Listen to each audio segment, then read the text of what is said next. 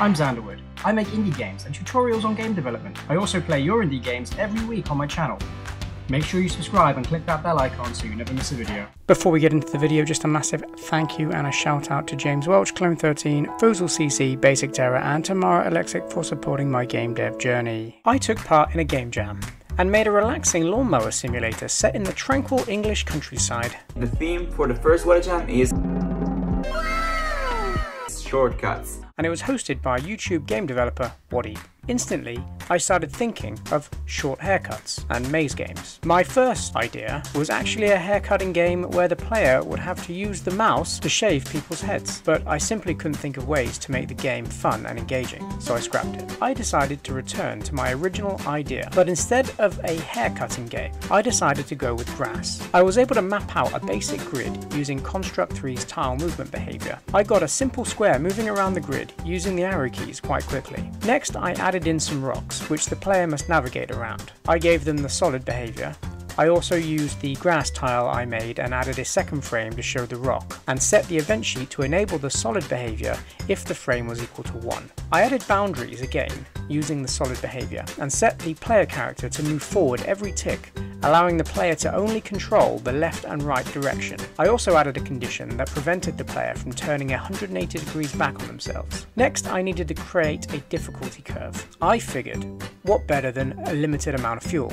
As the player had free control to choose whichever path they wanted to cut the grass, they would need to make good decisions to conserve enough fuel to make it around the entire garden. I added fuel canisters that would replenish fuel if the player glided with them. I mapped out a few levels with each, what I considered to be increasing difficulty, and started playtesting. When I was happy with the level design, I started working on ways to add levels of polish. The first thing I added was bunnies. I drew up some pixel bunnies using the built-in editor in Construct 3 and animated them in a running left, right, up, down, idle, eating and death states. I then set a random number generator as a local variable inside the bunny's event sheet to choose a random number every 3 seconds. Depending on the number chosen, the bunny's state would either be set to run left, right, up, down, eat or idle. If the state was chosen as run, I added a sub-event to see if the path ahead was clear. If it was, then perform the action. If it wasn't, then just reset the random number generator and start again. Killing the bunnies was oddly satisfying, but I wanted to juice things up even further, so I added a blood trail. I did this by adding a boolean variable to the lawnmower called blood trail. If the lawnmower collides with the bunny, set boolean blood trail true. If boolean blood trail is true, I asked the system to create the blood trail sprite every tick for a couple of seconds at position X and Y of the lawnmower. Simple. I then found a juicy sound effect of fruit being squashed to add in at the exact moment of impact, and that's how I created the bunny deaths. Now, because I knew of Waddy's fondness for watermelons, and coupled with the fact that I was creating a game based in a garden, how could I not add in some? I created a sprite for the melons, and again, using the built-in pixel editor, I drew up some designs. I then drew a smaller watermelon slice, which I'd spawn in if the player hits the watermelons. I created a simple function to control this and told the system to create 5 instances of the melon slice when the player drives over the watermelon. I gave the watermelon slice the tween behavior and set them to, on created, tween away from the player, giving a sense that they've been squashed and shot out. I set the opacity of each slice at 0 when they are created, and again, using the tween behavior, I set them to tween from 0 to 100% opacity. To stop the player from instantly picking them up on created, I set a condition that only allowed the player to collect the slice if the slice opacity was 100%. Lastly, I added water traps, music, sound effects, and the game was ready for submission. I have uploaded the source file along with the soundtrack and artwork to itch.io and the Construct 3 asset store to buy and download if you want to see how I made the game. Once purchased, you can change and modify the game in any way that you like. If you want access to all my source code, artwork and music as soon as it's available, you can sign up to my Patreon. There's a link in the description if you want to know more. Well, that's it for this video. Take care, my friends, and I'll see you in the next one. Welcome to the Shortcuts Lawnmower. Now let's start with the basics.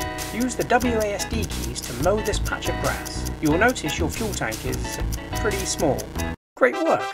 You're a natural. Let's move on to lesson 2. As I previously mentioned, your gas tank is kinda small. Therefore, it's imperative that you conserve fuel by taking shortcuts. You can also replenish your fuel by picking up those handy fuel canisters. Now let's see if you can. Nice work. Let's move on to your final lesson.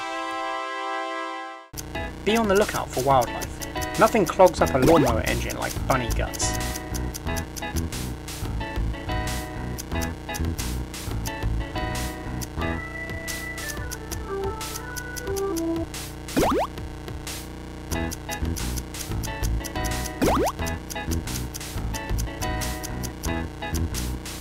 Die. Congratulations, you have successfully completed the Lawnmower Academy's basic training.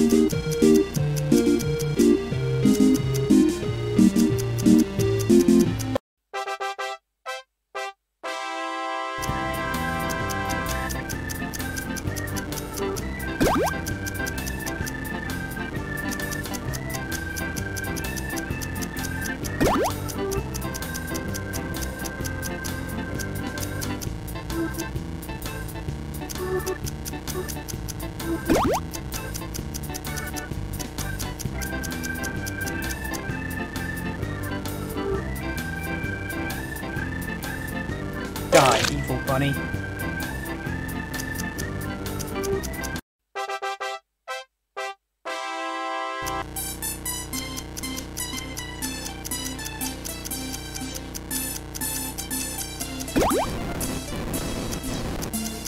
Ooh, that poor bunny.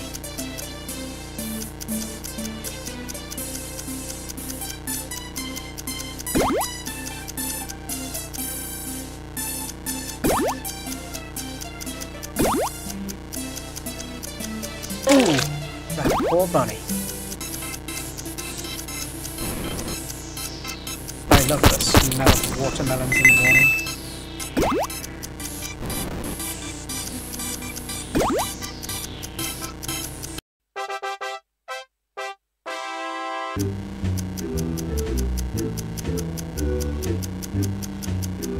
Ah, beautiful watermelons.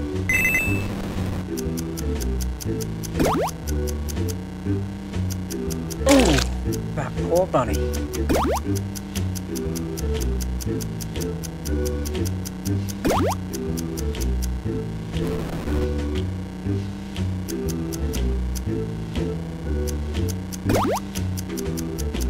Ooh, that poor bunny.